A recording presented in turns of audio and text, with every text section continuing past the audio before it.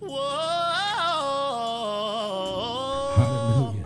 It is in the book of Romans, the 13th chapter, amen, that we find ourselves today. Our key verse coming, amen, from the 11th and 12th verses. Hallelujah. Thank you, Jesus. And so God is giving us a word today that, amen, is going to bless our lives and bless our walk and our talk with him. He sends his word. My job as a preacher is just like that keyboard and that drums. Amen. Oh, y'all hear him? Listen. Y'all listen. Y'all don't hear nothing? Because nobody's on there. Right? Hallelujah. Nobody playing. I'm putting the mic over here. Hold on. Let me check. All right, real quick. I don't hear anything. Amen. I don't hear anything. And that's how we are supposed to be. We are God's instrument to be used of him. And if he ain't using us, we should be like this. That's exactly what people should hear. Sometimes, even with these conversations and stuff, what goes on in our lives, amen, silence is golden. Amen. Hallelujah, in the name of Jesus. And so, amen, I'm just an instrument to be used of God.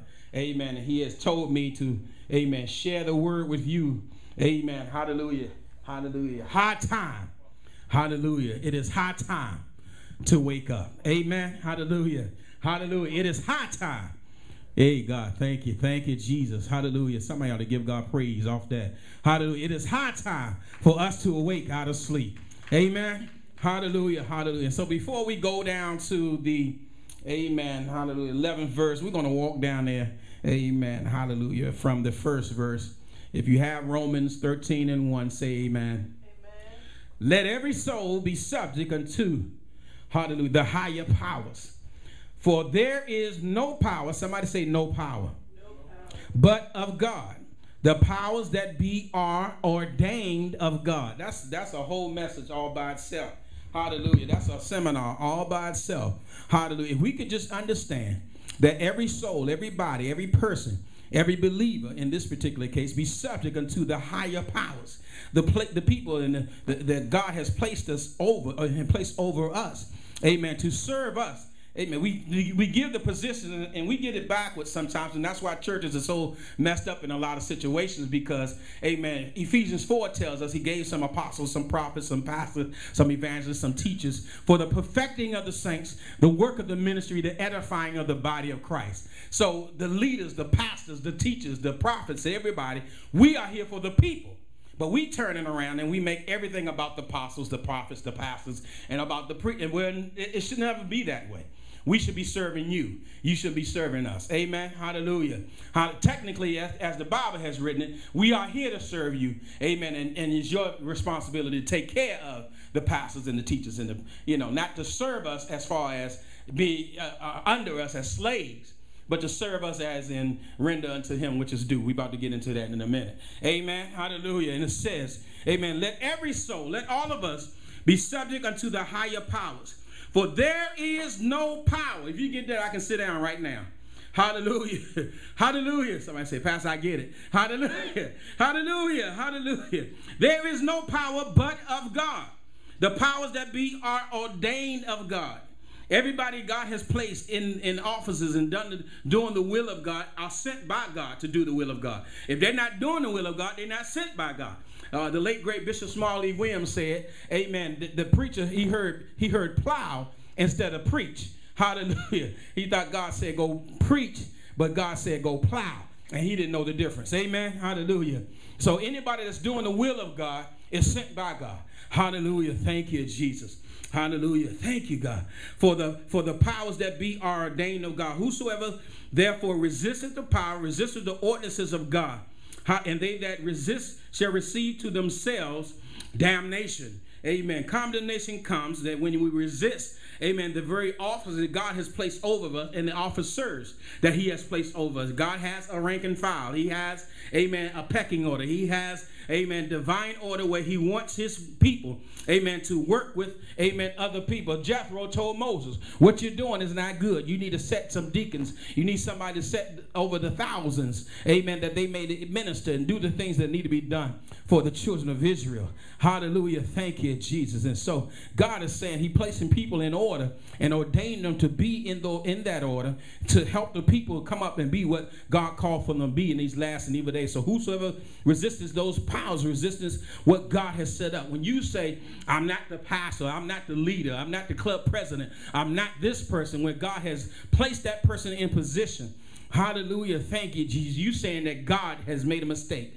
God was wrong. Hallelujah. And so therefore, when we honor the people God has placed before us as sent from God, then, hallelujah, God can get, amen, the glory out of our lives. And they that resist shall receive to themselves damnation. That's where condemnation comes from, rejection of God and who God has sent. Hallelujah. We need to obey, amen, hallelujah, and acknowledge who God has sent. Amen, and honor them. For rulers are not a terror to do good works, amen, but to the evil.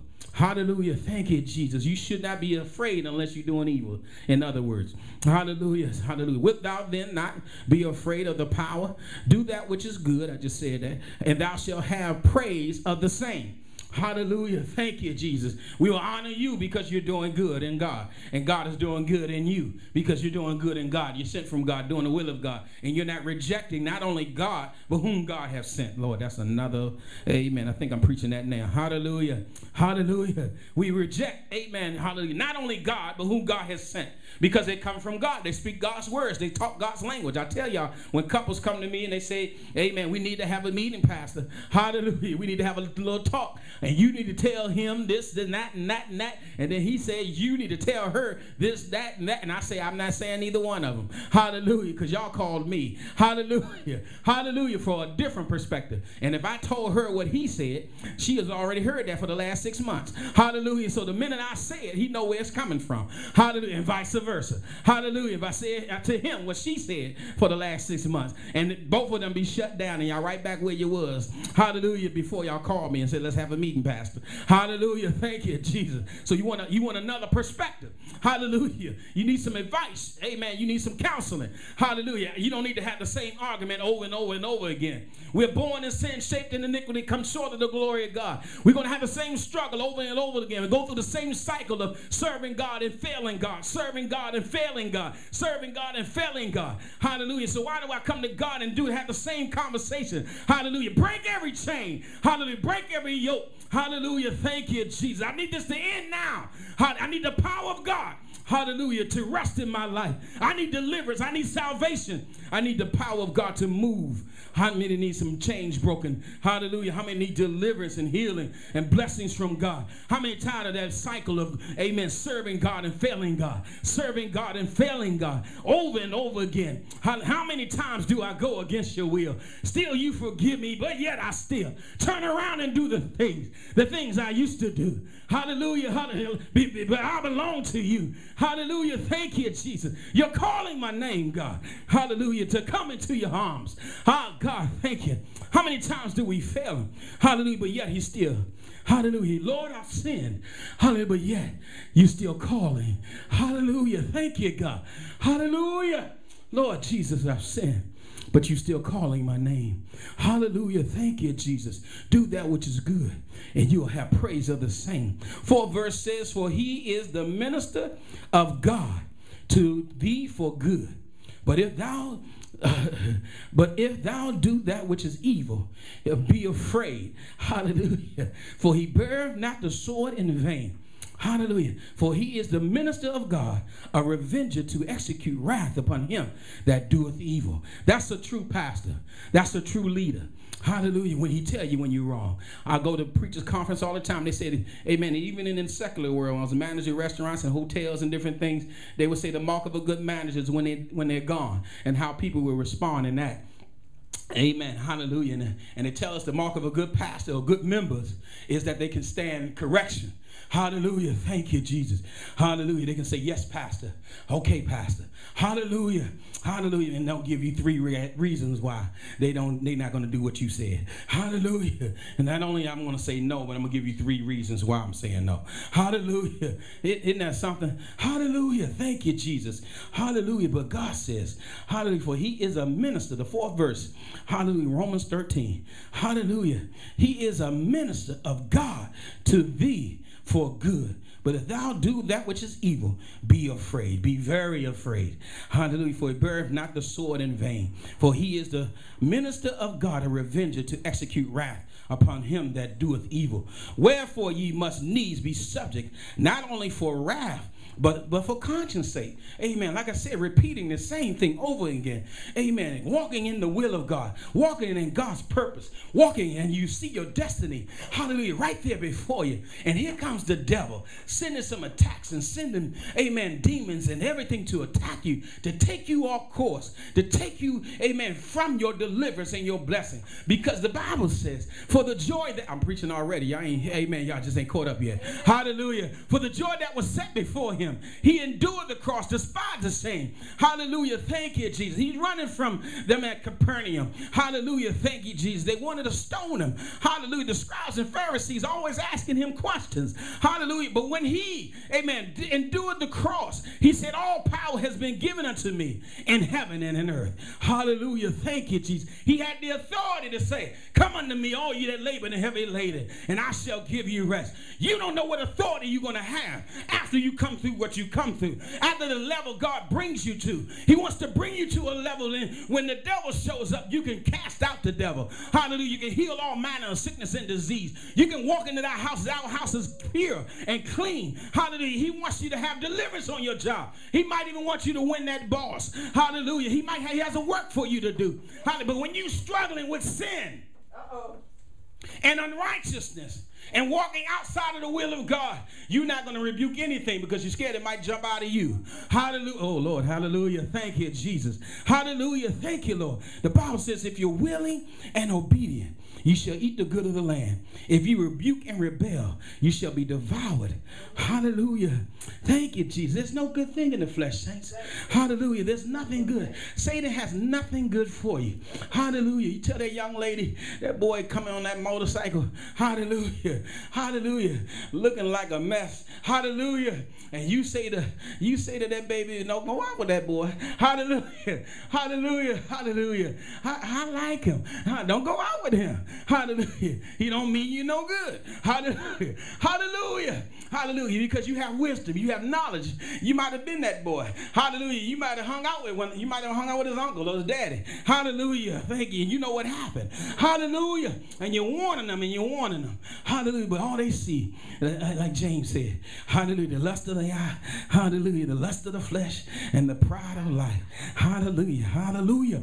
Thank you, Jesus. And you run into a mess. Hallelujah. And that's what the devil do. Do y'all see, it seems to me that it seems like everybody's like, not everybody, but a lot of people are caught up in the soap opera of their lives. Hallelujah. Hallelujah. The Bible says, hallelujah, that we have left the gospel and have turned to fables. Hallelujah. And I'm not talking about One Life to Live in General Hospital, Luke and Lori and all that. Hallelujah. I'm not talking, yeah, that means I watched it. Hallelujah.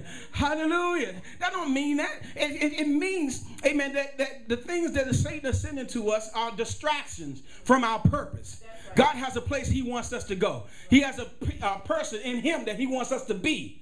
A soldier, an elder. I talk about elder being ordained and knowing and having the ability to run the church and work with the pastor and work with the leaders. Every elder is not called to go out and pastor. Some are called to work within the church. Amen. But the elder, you're supposed to know. A minister, no, you on the journey. Hallelujah, you're learning. Hallelujah. But the elder, yes, you're supposed to know. A prophet, you ain't supposed to know nothing. Hallelujah. You don't have to know scriptures. Hallelujah. Because the only thing a prophet's supposed to do is say what God is saying. Hallelujah. Hallelujah. Thank you, Jesus. Hallelujah. And an evangelist, hallelujah, you need to know the word of God. Hallelujah. Hallelujah. But you can't be stuck. Amen. You can't be still. Hallelujah. You should have a clothes packed and ready in your briefcase. Amen. Sitting in your trunk sometime. Because at any time, God can say, go over here. Hallelujah. Hallelujah. That's an evangelist. You need to go. Amen. Hallelujah. Thank you, Jesus. And so, a teacher, you got to know.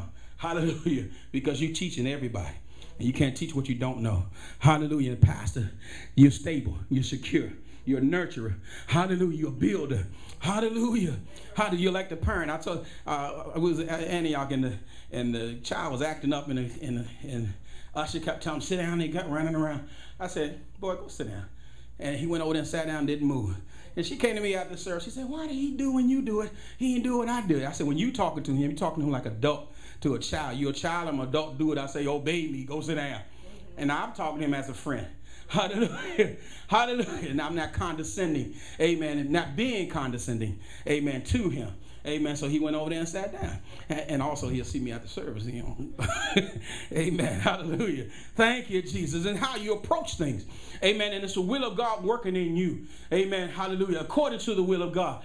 Do you know how many people God has set for you to win for the kingdom of Christ?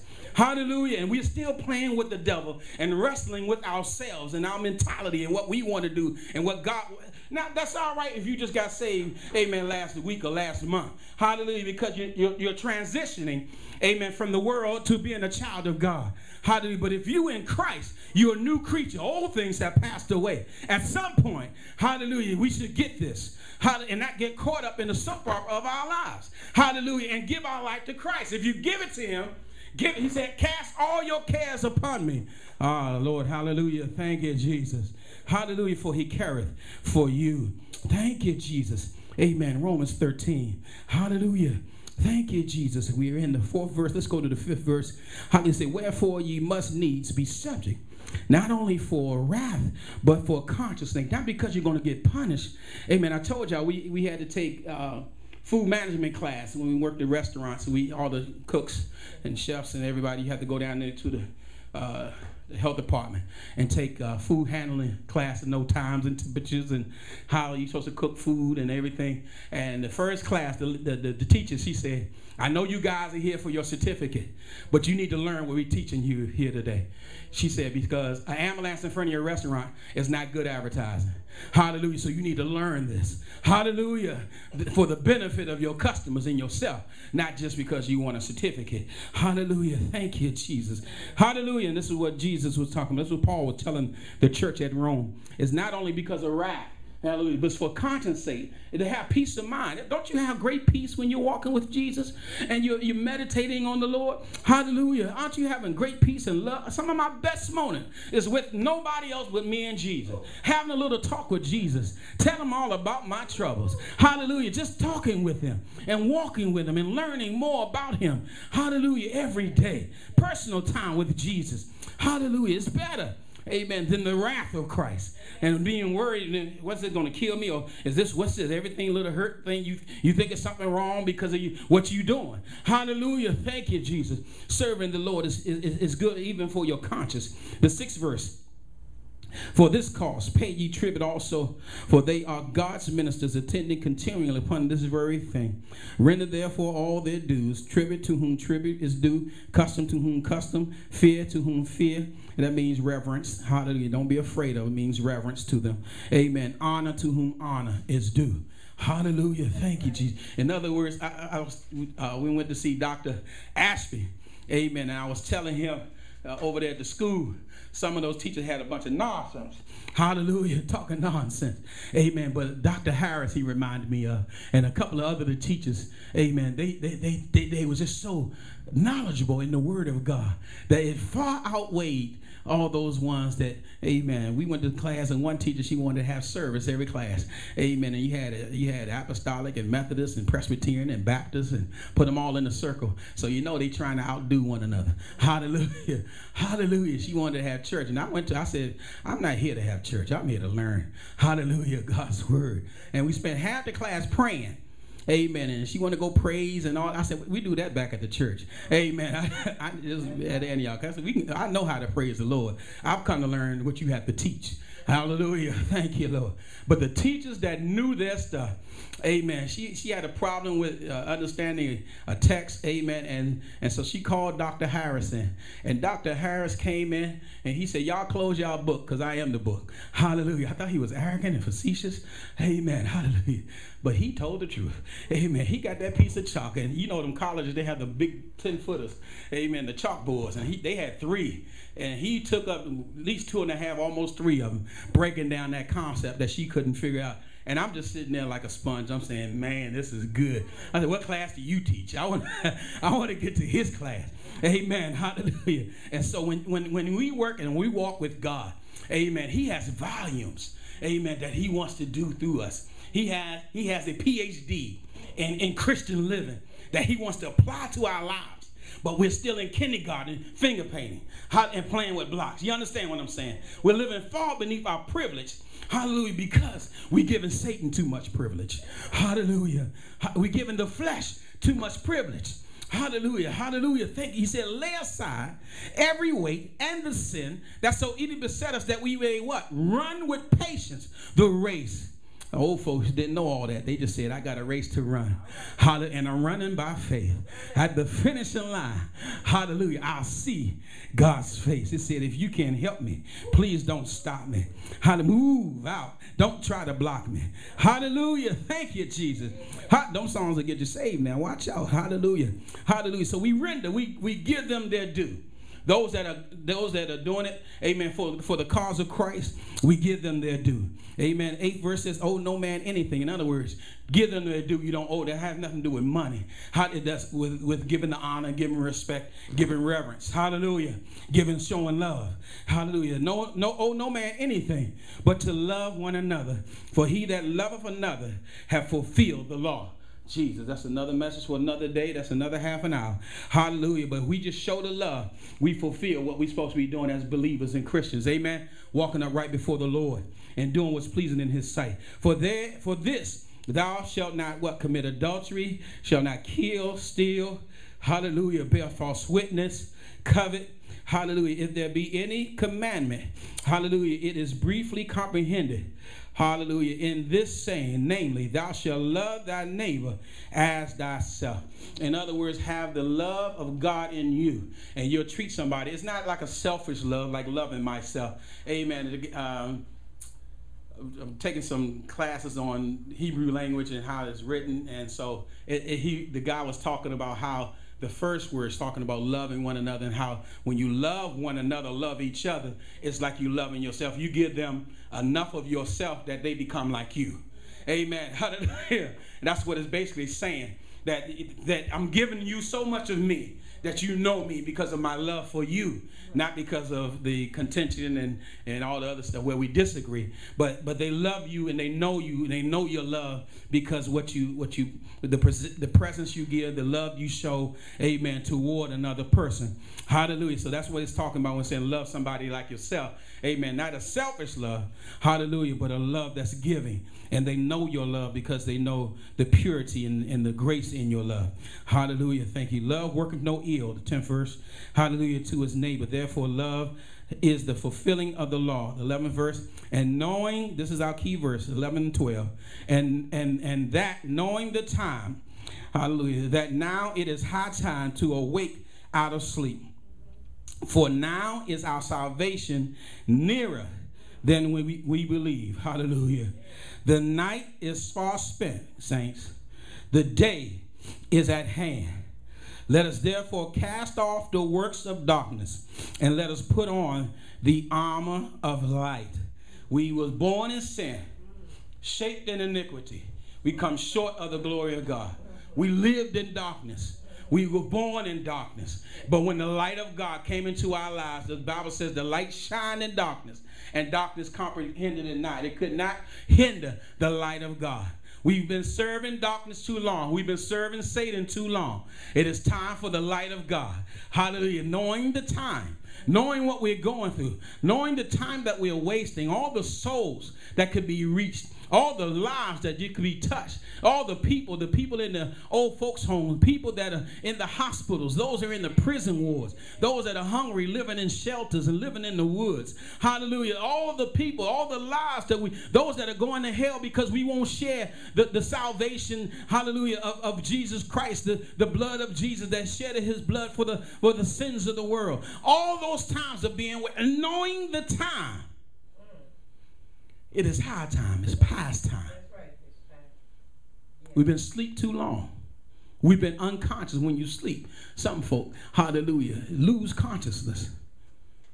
And you in another world. We living in the fantasy world. Hallelujah. Amen.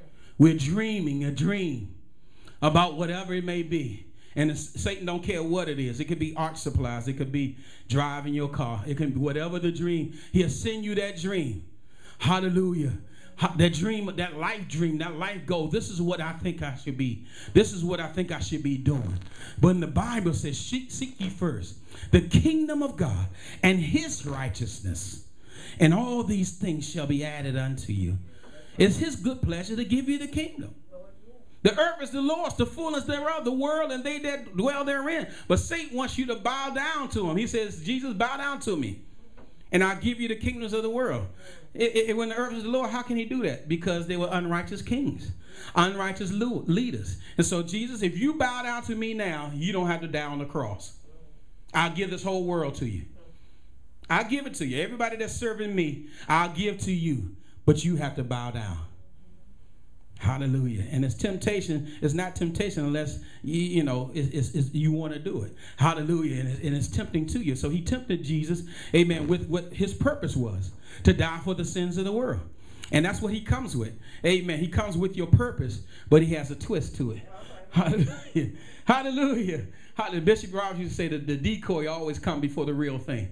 Hallelujah. Hallelujah. And so you got to be careful about things that are being presented to you. He said, try the spirits by the spirits to see whether they are of God. Amen. And so if it's not of God, I said, no, I'm sorry. But all you have to do, this is easy. There's no, just do, and it's done. You have everything you need, everything you asked for. You got that right. And you're going to have a whole lot of stuff you didn't ask for.